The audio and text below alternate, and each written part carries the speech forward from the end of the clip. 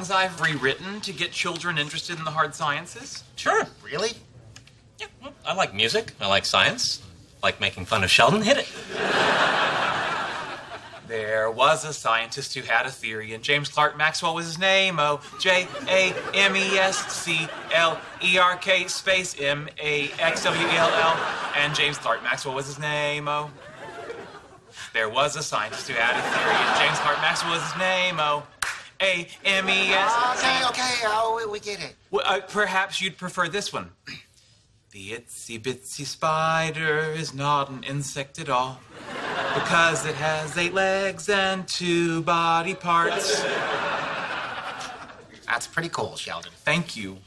Yeah, do either of you know Beyonce? I'd love her to get behind it.